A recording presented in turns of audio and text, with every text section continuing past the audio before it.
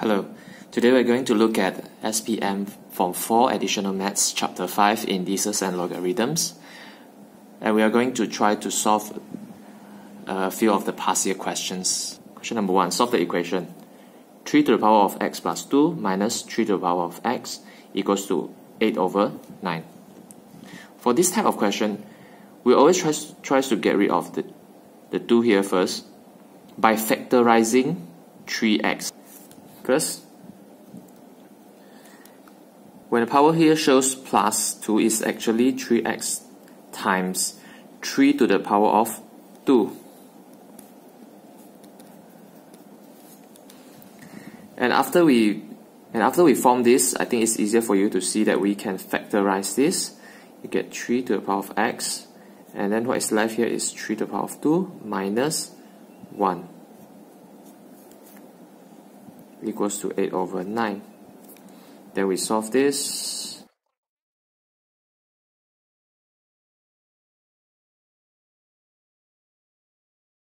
To the power of 2.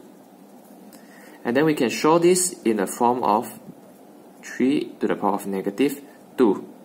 Since 1 over 3 to the power of 2 is equals to 3 to the power of negative 2. Hence, by comparison of the base number, x is equals to negative 2. Question B. 2 to the power of 3x equals to 8 plus 2 to the power of 3x minus 1. As question A, we try to gather this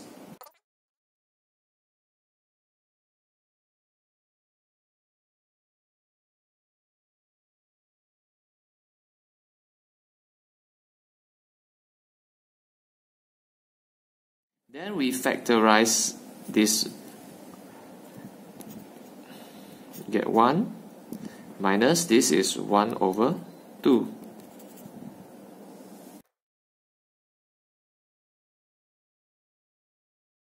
And since we are looking for x, we try to change the number here, the base 2 to the power of certain values, which is, so 16 is actually 2 to the power of 4.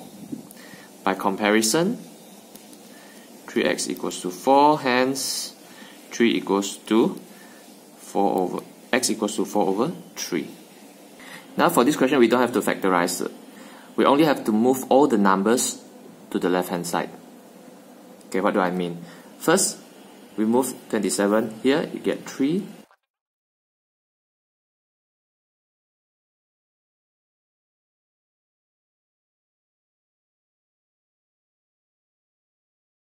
Hence, by comparison, 2x plus 4 equals to negative 3, and then x equals to negative 7 over 2. Now look at question number 2. It is given that 3 to the power of 2x equals to k, 3 to the power of y equals to h, and given this, and you need to express k in terms of h. So it's very obvious that we need to change this equation by replacing the k and the h into this equation. So I rewrite this.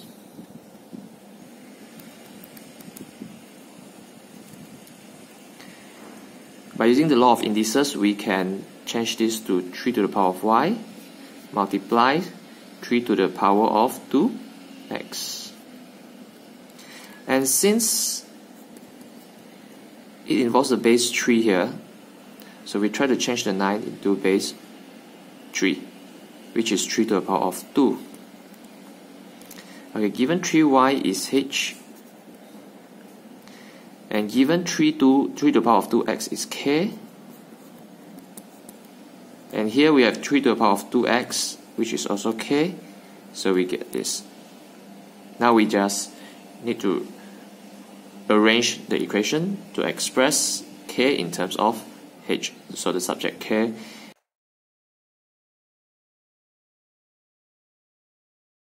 equals to 7 over h minus 1.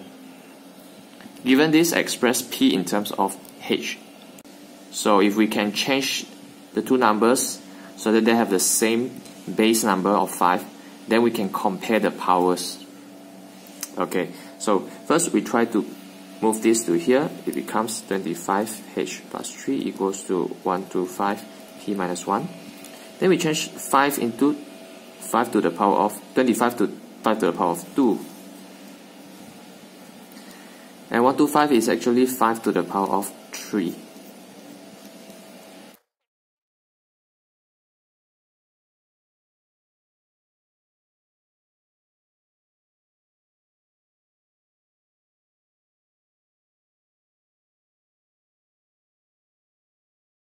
Over 3. It is given that p equals to 2 to the power of x and q equals to 2 to the power of y. Express this in terms of p and q. So given the values 2 here, we know that we need to change the 8 and the 4 to the base number 2. So question A.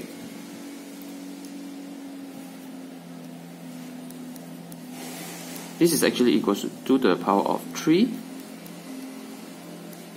2 to the power of 2.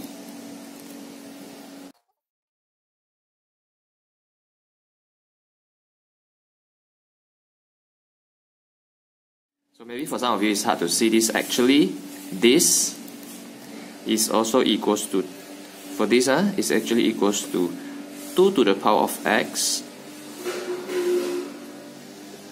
to the power of 3. Then since this is multiplication, 3 times x is actually equals to x times 3. This one is also same, actually 2y or 3. And this one is actually 2x to the power of 2. Hence 2x is p, so p to the power of 3. 2y is q to the power of 3. And 2x is p to the power of 2.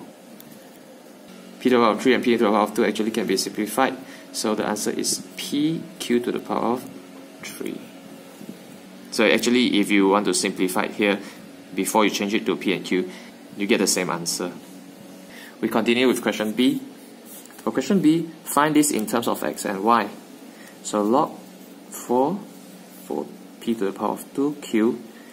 So you see, given p equals to 2x to the power of x, according to the logarithm rule, actually x is equals to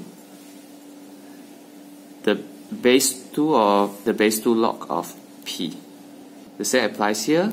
So y equals to the base 2 log of q. So for those who are not familiar with this, so we take a look at another example. If let's say you have log ab equals to x, if you want to get rid of the log, actually the a here, you just move it here, you get b equals to a to the power of x. So that is what happens here. I move the 2 here, I'm just moving the a back to get the log with the base a. So here the 2, I move it here, I get log of base 2 of p equals to x. So log of base 2 of q equals to y. So now I have x and y in terms of log. Then I can try to find the simplified log of this with base 2. So since both of these are in base 2, and I have here base 4, I need to first change the base. So I use the formula to change the base. I get this. Everything here is here. And everything here is here. Then I just simplify it. Okay, so this is actually log 2 4 p squared. Division here, according to the quotient rule, it becomes negative to q. And for this part is actually log 2 base 2 log of 2 to the power of 2.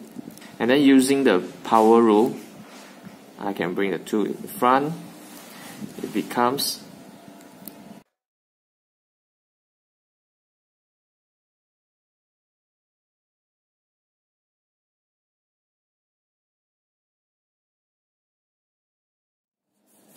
so it actually becomes the half of all of these numbers, so it's 1 over 2 of